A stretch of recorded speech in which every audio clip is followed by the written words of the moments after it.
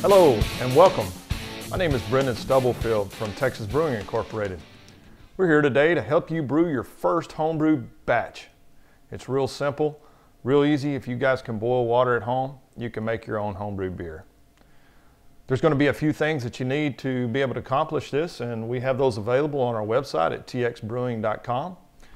We have our most popular kit.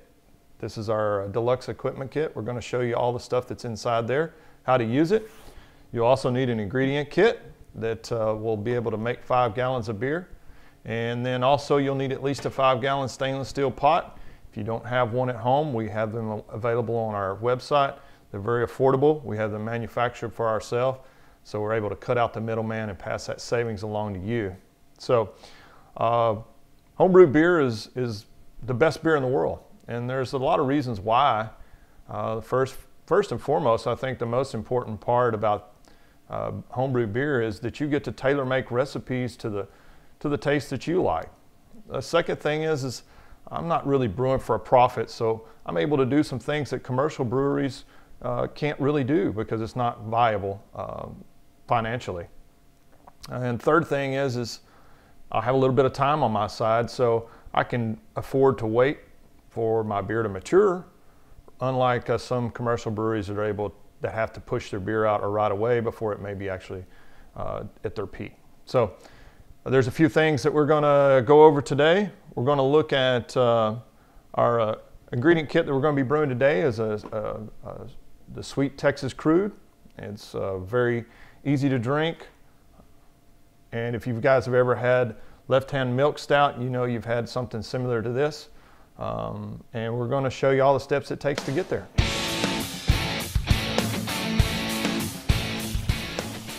If you guys purchased a new pot, it's always a good idea to take 2 or 3 tablespoons of PBW and actually use it to clean your new pot, because there's lots of contaminants that may be on your pots from the manufacturing process. You don't want to use any kind of detergent or soaps, because these can also leave off flavors in your beer. So make sure to get something that is actually made for brewing. I wouldn't use anything abrasive as well. I'm just going to use a few paper towels that are not abrasive. Go ahead and clean this up. Make sure that it's good and clean. Make sure there's not any kind of residual oils or anything left over from the manufacturing process.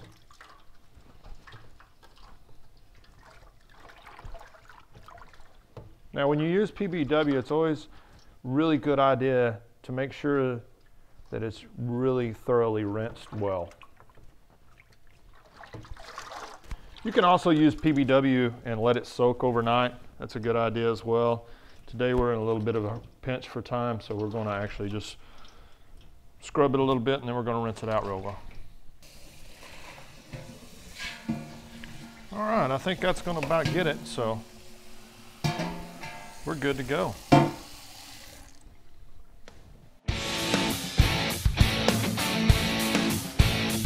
Okay guys, now that we got our pot all good and clean, the next step is we got to talk about water. Water is very important to brewing, and the reason being it's 90 to 95% of your beer. So if you don't like the way your water tastes at home, make sure you don't use it, because if you do, you're going to taste the same things in your beer that you don't like in your water. So if you do like your water at home, the one thing that I will say is make sure that you remove the chlorine from it. Okay, there's a few different ways that you can do that. One of the ways you can do that is through a carbon filter. That is probably the most popular way to do it, or probably the best way to do it. You can also use Camden tablets or potassium metabisulfate to help remove the chlorine as well. Or you can use bottled water. If you use bottled water, that's fine, as long as you use a spring drinking water. Make sure you don't use distilled water, okay? Also, we're gonna put about 3.5 gallons in here. That's a little over half of what we've got here in a volume. That's a 5-gallon pot. If you can put a little more in there, that's okay. That's fine too. Just make sure that, and remember that the more you add to the pot, the more you got a chance of this thing boiling over when it comes up to a boil later. All right, so we're going to put some water in the pot, get started. All right, here we are. We're going to fill our pot up with water. Might be a better idea if you actually did it over the sink instead of on the stove, but with the way we've got this set up, we're gonna go ahead and pour it in. All right. Got a little, probably closer to 4 gallons in there, or 3.5, 4 gallons, and that's what we're gonna run with. So the next thing we gotta do is we actually gotta get our grains out of our kit, and we're gonna show you what all is in this kit, and then we're gonna put it together. Okay guys, now that we've got our water in our pot, we're gonna bring up our temperature up to about 152 to 154. You're also gonna be supplied a lab thermometer in your equipment kit, so you'll be able to test your water temperature. Now once we get our water temperature up to that, we're gonna put our steeping grains in. Not all kits have steeping grains, but the one we're gonna use today does, so we're gonna show you how to do that. Okay, now that we have our pot here going, what we're gonna do is we're gonna get our muslin bag out. You'll be supplied in one of these in your ingredient kit. They're just like a kind of a cheesecloth, and this is what we're gonna put our grains in, and then we're gonna steep this just like a tea. And you can see here that you can expand quite a bit, so you'll be able to get all of the grains in there. Okay, so we're gonna get our specialty grains out. This is where you get all of the different fancy flavors for or all the really in-depth flavors that you're going to have in your beers. So example, this particular beer has roasted barley and has chocolate malt. It has a little bit of coffee malt and a Breeze Victory, which is kind of like a toasted malt, so it'll give it a little toasty flavor as well.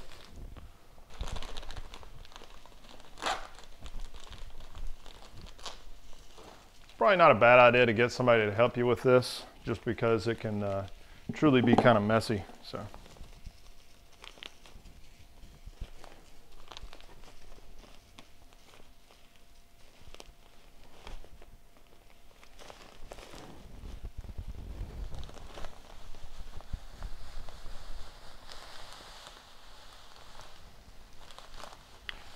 Depending on your beer kit, you may have a bunch of steeping grains, and then other kits may not have very little or none, just depending on the recipe. This recipe here has quite a bit of steeping grain. But this is what makes all your beer have all these different complexity. If you notice, I did this over my box here, just so you don't get a bunch of grain dust all over the floor. Okay, so now what we're waiting for is we're actually waiting for the water to come up to 152 degrees. And then we're gonna stick this in our pot and let it steep for about 30 minutes. Okay guys, also you'll be supplied a lab thermometer in your kit, in your equipment kit. So what we're shooting for is about 152 to 154 degrees. It's really important that you get it in with that range, okay? Also, you want to remember too that you never want to get your steeping grains over 170 degrees. This is really important, because if you do, you might extract tannins. Tannins are what you get in like a red wine that really dries out on your tongue. So you don't really want that in beer. It's really undesirable. But if for some reason you do happen to get it over 170 degrees, just cool it off as fast as you can and don't freak out. It might be perfectly fine. So, okay guys, now it looks like we got our water up to about 154, 156. It's really, you know, like we talked about earlier, the most important part is we don't want to get over 170. It's really a good place to start though is about 152 to 154. If you get up to 160, that's okay too. We're just trying to get all of these different sugars and flavors from these different specialty grains. But the most important part, like I said, is make sure that you don't get it over 170. Okay, so we actually turned our fire off. We're gonna get our grain bag here. And like I said, I put a lot of dust in the box, that's no big deal. Now we're gonna submerge this grain bag here in our steeping pot. And it's okay to kind of dunk it a little bit, just like you would in a tea bag. And you're going to notice that right away you're going to get some different color and stuff of that nature if you have a darker colored beer. And of course the stout, of course, is quite dark. So I like to tie the muslin bag on the side of the pot. I think it's just easier later on, and you can retrieve it very easily when we want to take it out of here. Okay, so what we're going to do now is I'm going to put the lid on. This is the only time that you really use a lid during brewing. And what this does is this helps us maintain our heat a little better. Now you want to check during this 30 minutes of time while you're steeping your grains, you want to check periodically and make sure that you're not getting too cool, because you still want to bring that temperature up if it gets a little cooler. So all you have to do is turn the temperature up on your pot. But we're going to move on to the next step here in about 30 minutes or so, once we get 30 minutes worth of steeping time, and we'll get to rolling. Okay guys, now that we've actually let our grains steep for about 30 minutes or so, we're going to remove the grain bag. And the most important part I can tell you is when you pull this grain bag out, just make sure that you don't squeeze the grain bag, because if you do, that can extract tannins. We talked a little bit about that earlier, about extracting tannins by getting your grain too hot. Well, you can do the same thing by squeezing the grain bag. So just let it drain out and then toss the bag away. And then what we're going to do is we're going to bring our wort up to a boil, okay? Basically, that's what wort is, actually unfermented beer. That's another terminology. So anyway, we're going to get busy with that. And we can remove the lid here.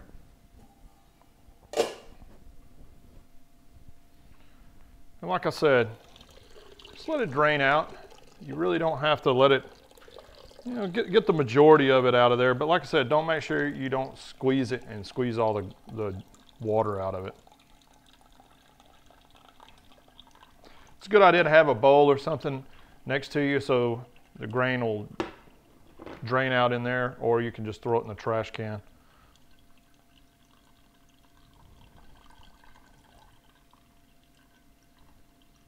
Okay, that's probably pretty good.